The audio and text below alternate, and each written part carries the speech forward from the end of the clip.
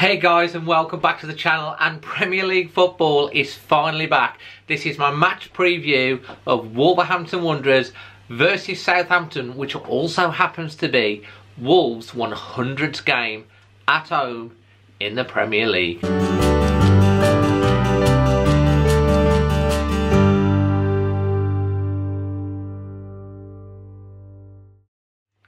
So guys, how are you feeling?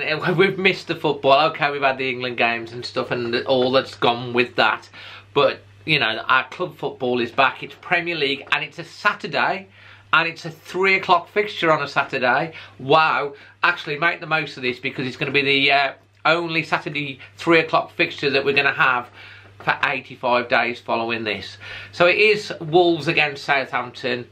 And we're going to look at some match facts, some stats, team news, prediction, and as always, make sure that you smash a like, leave your comments, leave your predictions and first goal scorer. If you do get it right, you always get that chance of a shout out on an upcoming vlog, and leave your comments down in the comments box below. So look, actually onto the game itself. Wolves have actually won 4 out of the last 5 meetings in all competitions against Southampton. However, we've only won 1 out of the last 10 top flight games against Southampton, and that was a 2-0 win in September of 2018.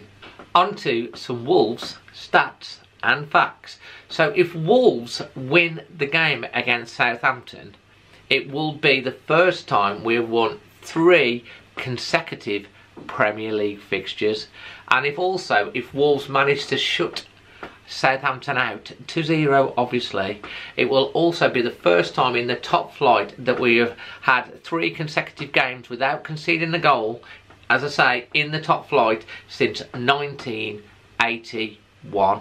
So let's hope that we win 2-0 and then we've got 3 new records for Nuno. Wolves have also, at home, we've had a pretty decent record recently in the Premier League. We've only lost 1 out of our last 12 fixtures, winning 7 and drawing 4. And interestingly enough, as you know, the start of last season, Nuno went with the first 9 games of the season with a completely unchanged starting lineup. 7 out of our first 8 Premier League fixtures this year has been a completely different starting lineup. Obviously, that's almost had to be done because of the Europa League fixtures and all the other games that we've had to play. And it's going to be quite interesting to see what the team is going to be. I'm going to come on to that for you in a little while. Let's now look at some Southampton Saints stats and facts. So Southampton haven't had the best record of late in the Premier League. They've in fact only won 2 out of their last 13 Premier League fixtures, and if they lose to Wolves in this particular fixture, it will be 4 consecutive losses on the bounce, which will be the first time that that's happened to them since April 2018. Actually, some more interesting stats around Southampton is the fact that they've got 8 points at the moment on the board, but 6 of their 8 points have come away from home, and that's an 86% rate, which is the highest in the league. Also, at the start of this season, they've actually had 4 clean sheets away from home. In the whole of last season, 23 games, they managed 6. So their manager has also been saying in his pre-match talk that they need to be working on their defence. They haven't had that many people away apparently on international duty, and it's been something that they've been working very hard. So expect Southampton to try and go, in my opinion, for a very, very defensive way, stopping Wolves going forward. We know that Wolves have often struggled to break teams down that come and sit with a lot of players behind the ball. Wolves employed that very, very successfully against Manchester City in the last game, shutting them out, frustrating them, and then hitting on the break. And in my opinion, you know, Wolves have got to. So I mean, we've had great that fantastic period that I've started off, in my opinion, with the last-minute goal against Crystal Palace when we're down to 10 men. Psychologically, it changed your mental attitude.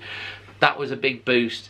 Got through against Reading with obviously a much changed team on penalties, psychological boost nevertheless. Getting that win against Watford, we didn't play that well against Watford, but we still managed to find a way to win the game, which was good. Away at Besiktas, again, we didn't.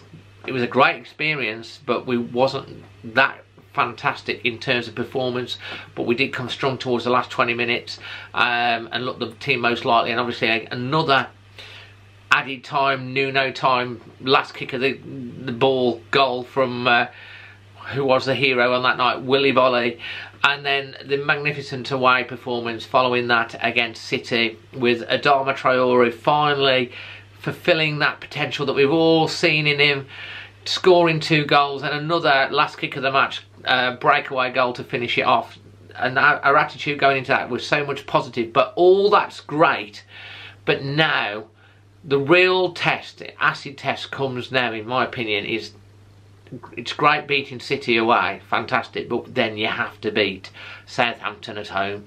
And if we can do that, I think we can see that we've stepped up that extra level, because that's kind of the games where we've all had this expectation and then we've not performed and not been able to do it.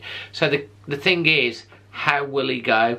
Danny Ings is going to be key, I think, for Southampton.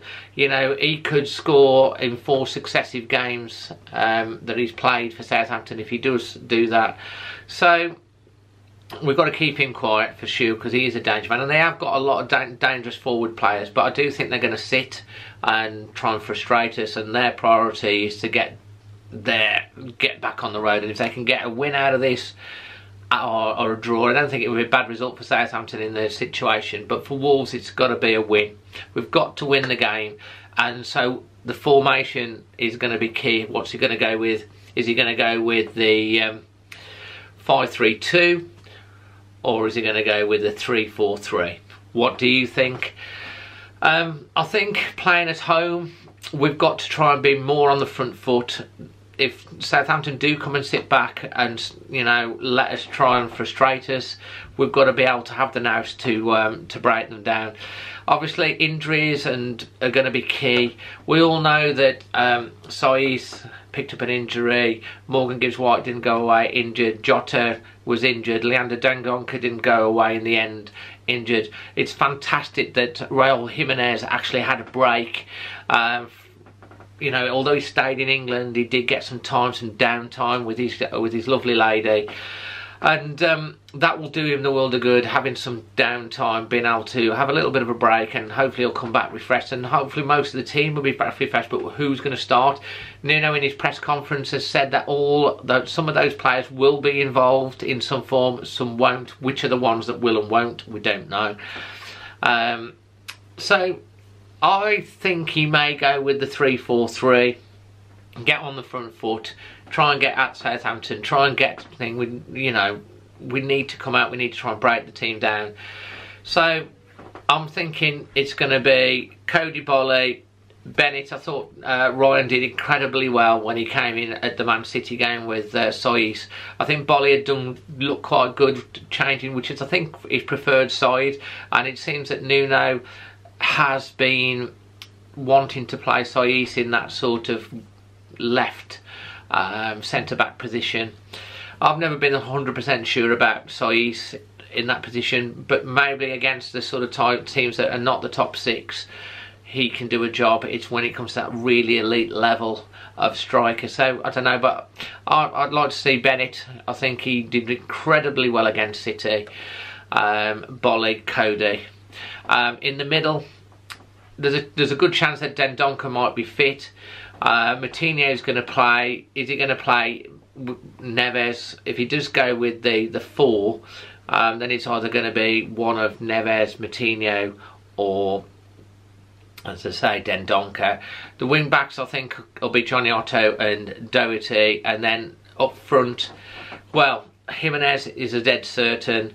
Potentially Traore, and then you got Pedro Neto and Jota and, as I say, Catrone.